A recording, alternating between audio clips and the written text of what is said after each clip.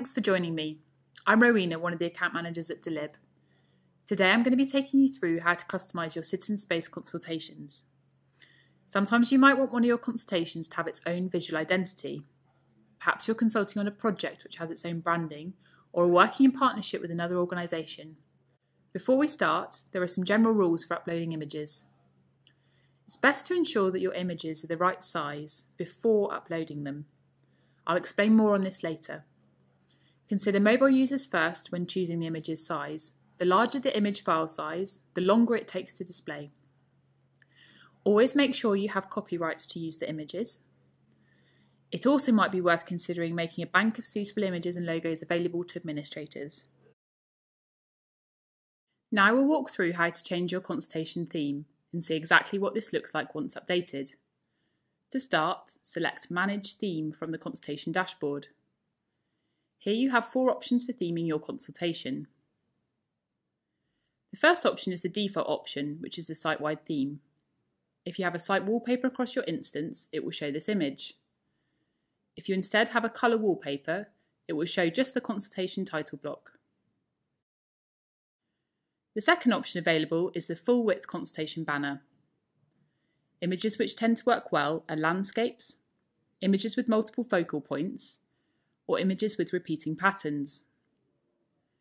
Images which include people or text, however, don't work so well in this space. Consider using the one or more logos option instead. Ideally, full-width consultation banner images will be around 150 pixels tall by 1000 pixels wide, but no more than 750 kilobytes in file size.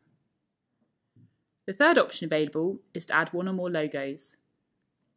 Logos automatically align to the left, so if you would like to add a block of logos, it's best to create a new image containing all of your logos and then upload this to Citizen Space as a single file. The one or more logos option also works well if you have a larger image where you would like the full content to always be displayed. An image with text on it, for example, works well here.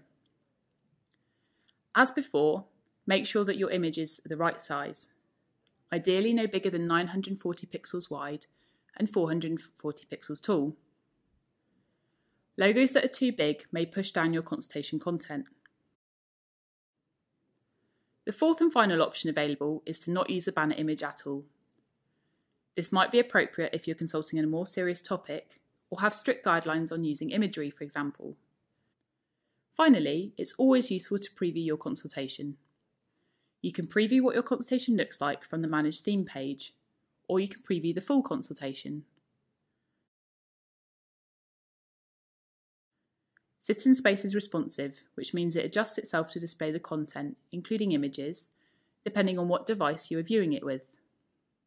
If you can, send yourself a preview link and view this on mobile to see how the consultation will look with respondents on mobile devices. I hope this has been helpful to you. Don't forget, we've got an extensive online knowledge base with lots of how-to articles. Or feel free to get in touch via support@delib.net. Thank you.